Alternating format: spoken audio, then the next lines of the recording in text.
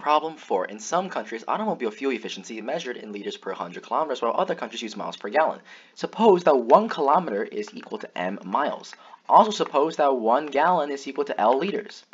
We're trying to find the given answer choice that expresses the efficiency in liters per 100 kilometer for a car that goes X miles per gallon.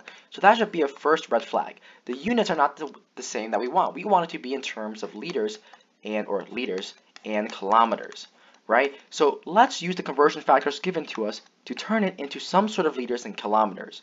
We know that for every m miles, we get 1 kilometer, and that for every 1 gallon, we get L number of liters. Now, the reason why I ordered this in the way that I did is because miles and miles gets canceled.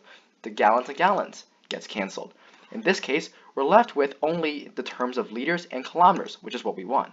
So this is X over ml of kilometers per liter. Right? But we're trying to find it in terms of liters per kilometer, or the basic units. So take the reciprocal of this. This becomes what? This becomes ml over x liters per kilometer. Now, this is for 1 liter and for 1 liter per 1 kilometer.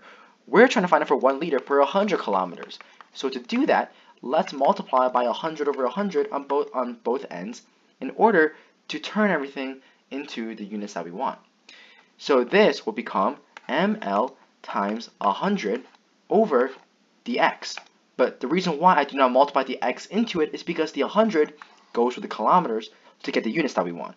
So if we were to do this way, this would be equal to 1 liter per 100 kilometers for the units. Now, I could have put the 100 into here, right? Into 100. But that would have turned it back into liters per kilometer, which is not what we want.